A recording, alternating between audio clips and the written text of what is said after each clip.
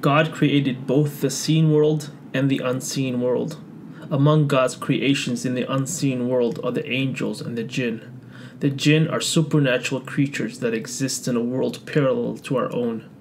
Almost every culture boasts stories and legends of the unseen creatures. We know of Jinn and the unseen world because of their numerous mentions throughout the Holy Quran and narrations of our last and final prophet, Muhammad, peace be upon him. The Holy Quran features a full chapter named the Jinn.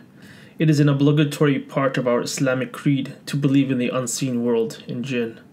Contrary to popular belief, Jinn are not ghosts in the sense that they are souls or spirits of dead people, nor can dead people return to this world in any form after they pass away. These beliefs come from ancient folk tales and fantasy. Like many other things, Islam explains the realm of the unseen and the world of Jinn, which help us come to understand many modern-day mysteries.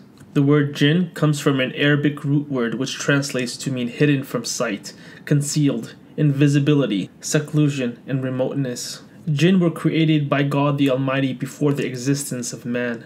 Jinn are created from smokeless fire, from the edge of the fire, in fact the hottest and purest form of the flame. And we did certainly create man out of clay, from an altered black mud. And the Jinn we created before, from scorching fire. Quran 15:26-27. Jinn do not have a physical body, and are unseen spirits invisible to the human eye.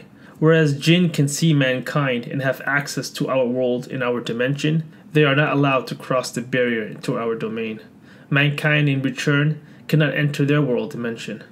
Indeed, he sees you, he and his tribe, from where you do not see them. Quran 7:27. Like man, Jinn possesses free will, knowledge, perception, the ability to understand and reason, and the ability to distinguish and choose between good and evil, truth and falsehood. Jinn also were created to worship God the Almighty and follow Islam. This world is a test for both mankind and Jinn. God the Almighty states, "And I did not create the Jinn and mankind except to worship me." Quran 51:56. There are both believing Muslim Jinn and non-believing non-Muslim Jinn. And when we directed to you a few of the Jinn listening to the Quran, and when they intended it, they said, "Listen quietly." And when it was concluded, they went back to their people as warners. They said, "O our people, indeed we have heard a recited book revealed after Moses, confirming what was before it, which guides to the truth and to the straight path. O our people, respond to the messenger of Allah and believe in him. Allah will forgive for you your sins and protect you from a painful punishment.